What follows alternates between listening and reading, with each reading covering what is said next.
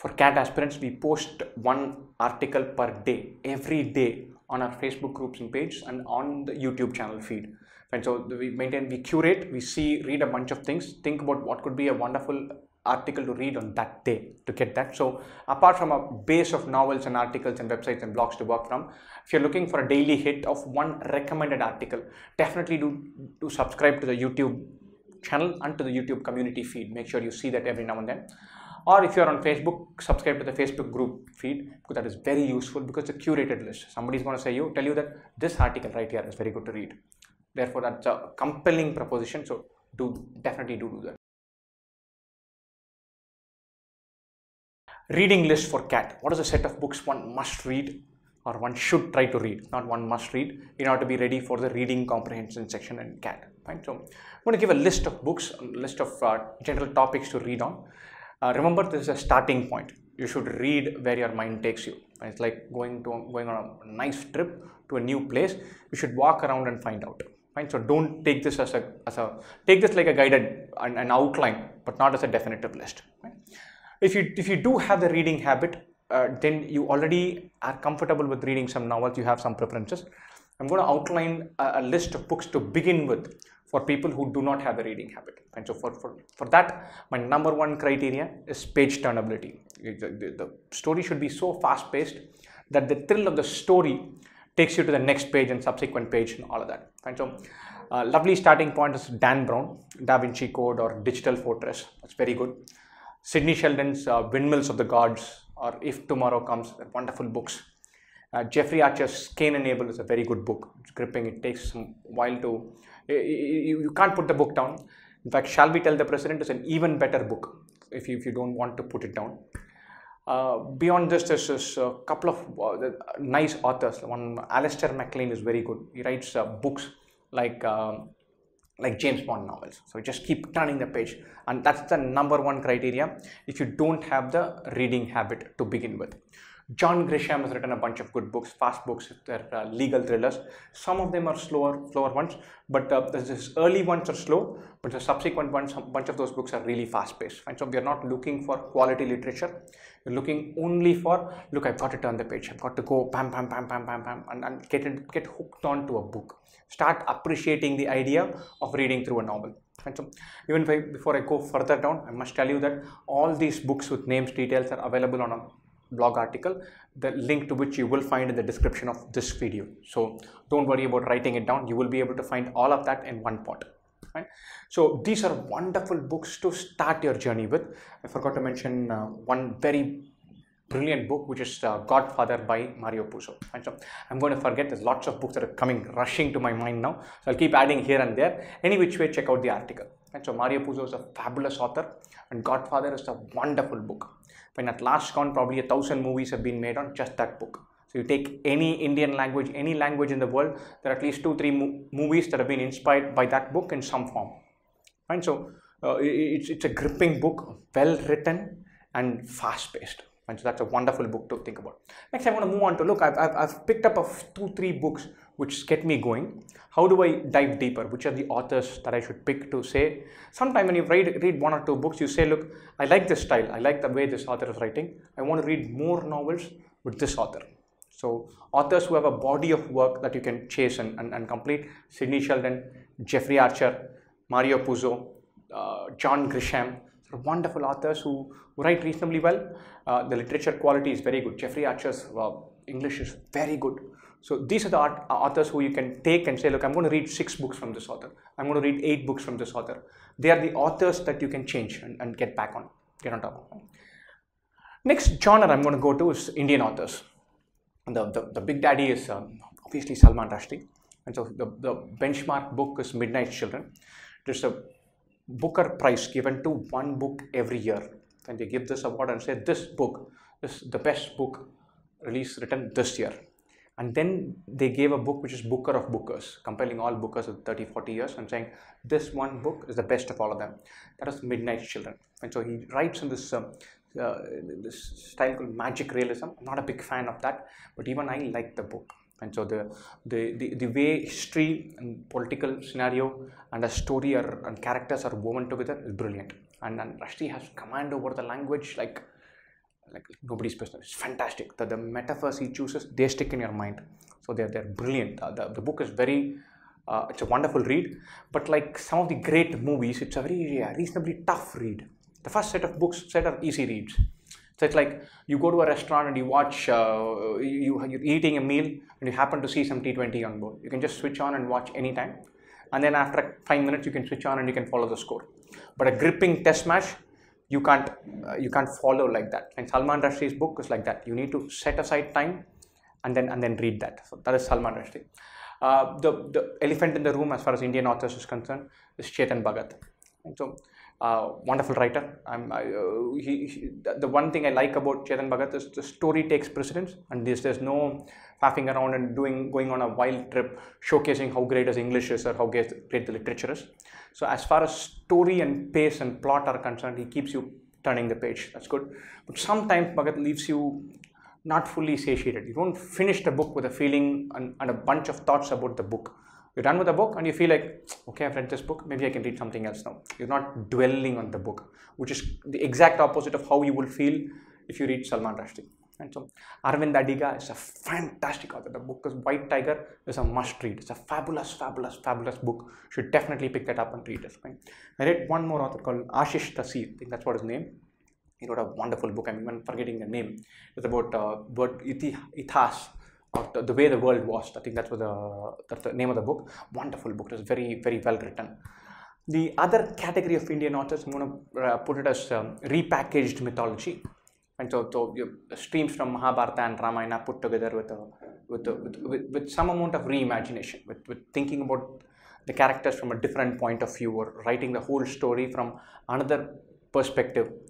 The best book in that bunch by a distance is the book I read called Palace of Illusions by Chitra Banerjee 𝐆𝐫𝐞𝐿. I was so fascinated by it that I attended the literature festival so that I could have a signature book from her. So it's a wonderful author. I think she's written another book called Forest of Enchantment, which is reimagining the Ramayana. Palace of Illusions is about the Mahabharata. That's my all-time favorite book.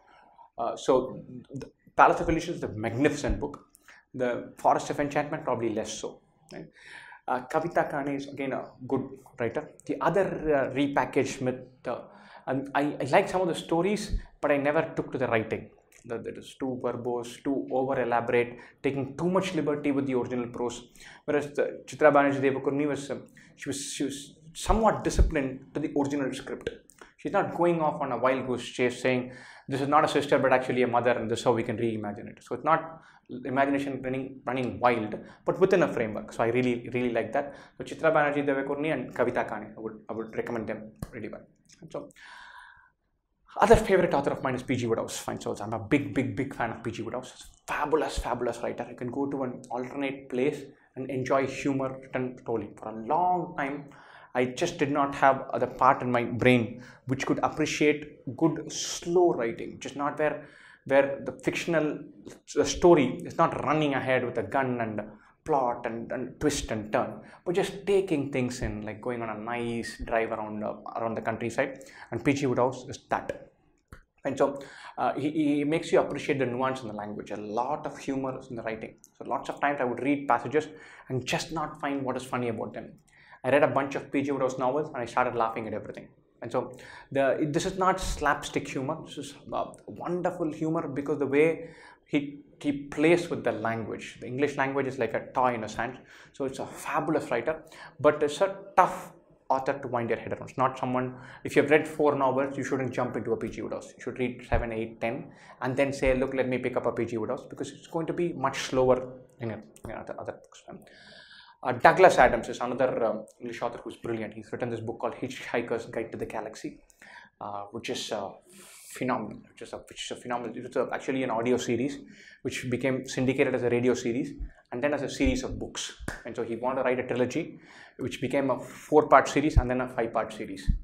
So the 5th book he called it the 5th part of a trilogy of 4 parts. And so it's wacky humor, it's out there, imagination goes bonkers and that, but again the English is brilliant. The way it is written is really good. So it's not just for the imagination but for the way it is written. On humor, going to satire, one of the best books on satire is this book called Catch-22. It's on war, on the futility of war. And so there's one character who's a soldier, and his entire book is his rant about how being a soldier is the worst thing to happen, why he hates war, why he hates the idea of dying. It'll make you look at the idea of war from a totally different perspective, but it's a really, really, really funny book. And so you'll read that and you'll see the characters in that book and you'll feel like, look, I know them. This guy who's this friend of a second cousin of mine, that right there is Colonel 𝐵𝐿𝐵𝐿. So I know that guy. This is exactly how he behaves. So the phrases, the terms, they stick in your mind, and they're brilliant, especially for the context we are in right now.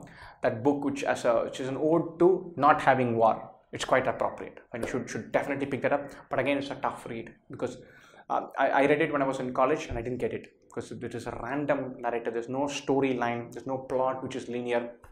It's a bunch of topics mixed together, chapters bundled up, very wacky, and I just didn't get it. I didn't get the humor, I didn't get the jokes, I didn't get anything. So you should have read for a while before you can pick up Catch-22 and really enjoy that.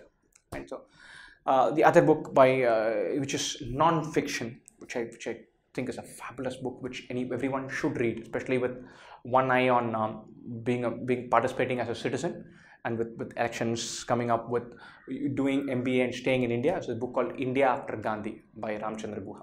Quite a lot of us know our history from only what we have heard. You've got to read history from a historian who finds this. Historians have sometimes they become wacky. They pick up something and create stories around it, or they dwell in the detail and it becomes like a 40 pages say from the front line and you start feeling sleepy. But Ramchandra Guha balances the rigor part of it and with the readability part of it.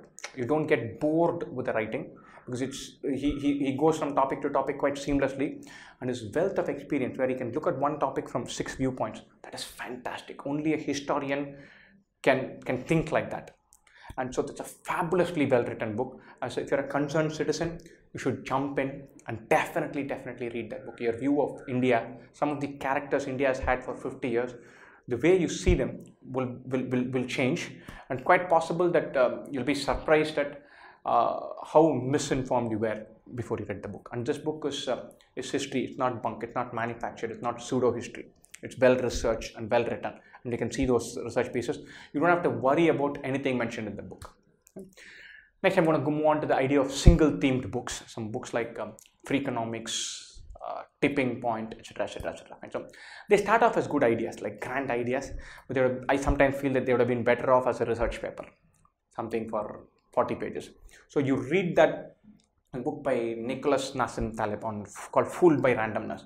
I thought it was a fabulous idea. It was an eye-opener for a bunch of ways of thinking for about 70 pages. And then I thought the remaining 220 pages were just repetitions of that 70 pages. There's only one idea. There's only so much you can pitch it and sell it.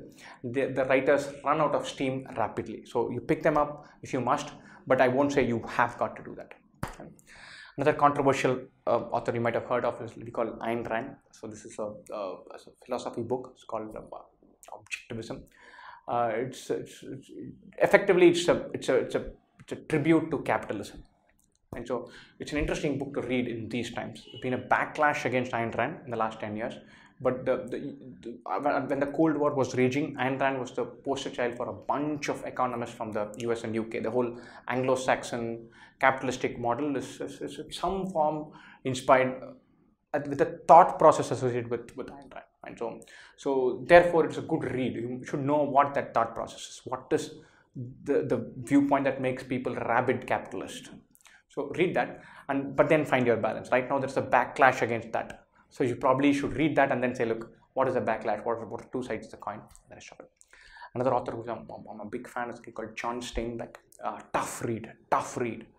It takes enormous effort to power through the book, but then it sticks in your mind. You ponder about that. The way you use English language changes if you read his books.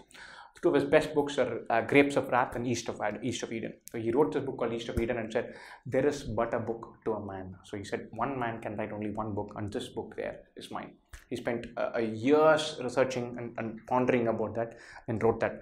And the difference between reading articles and novels, especially well-written ones, is for the novels, the author spent years pondering about that, putting ideas in place, creating a story for a character, etching a character vividly in your mind, agonizing over the metaphor. So there's a certain richness that a novel can give you, which a fleeting article can never.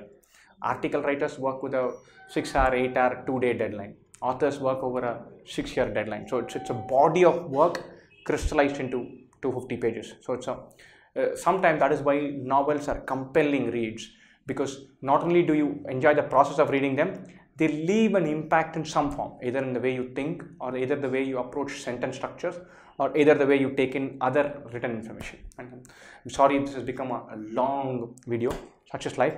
The detailed description of almost all the books that we have spoken of here, different authors, their styles, is given in the link on the description. Do go through them. I'm very sure I've missed a bunch of fabulous books. I mean, if I stand here for another 2 minutes, I start thinking about a bunch of other fabulous books. This is not a comprehensive list of great books to read. I'm sure there is no such list. And so the idea of reading novels in different structures is to make sure that you get exposed to different sets of ideas. And so this is one good starting point. Pick some. If you don't have the habit, look at this and say, okay, I can start off with this and start reading something. If you do have the habit, go where your mind takes you. So you got to figure out your reading style and then keep exploring different things. So this probably is a good starting point. By no means is this any form of comprehensive reading list for anything in life. Right? So best wishes for your exam.